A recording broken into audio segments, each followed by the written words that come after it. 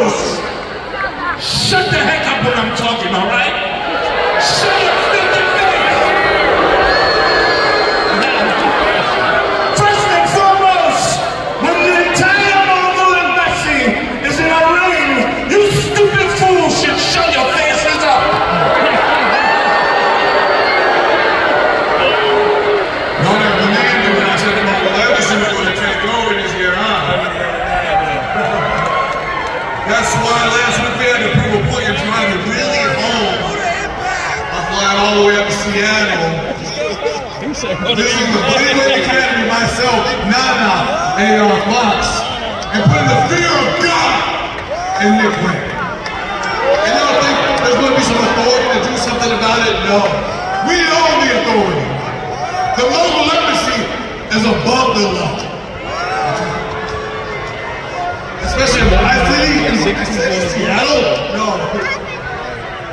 They know whose house it is. Whose house?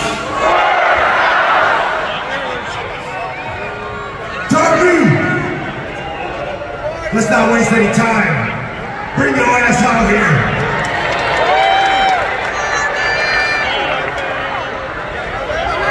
James the Russell.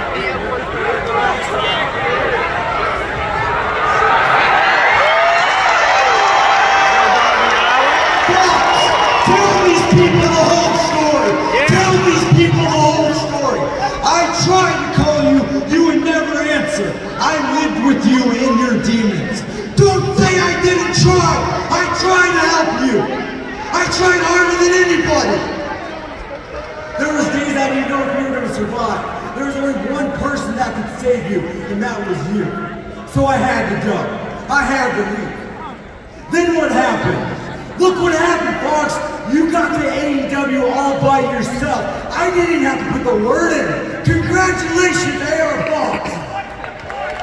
So if you're mad that I put the word in for a 16-year-old Nick Wayne, that's what this is about. That's what this is about, really.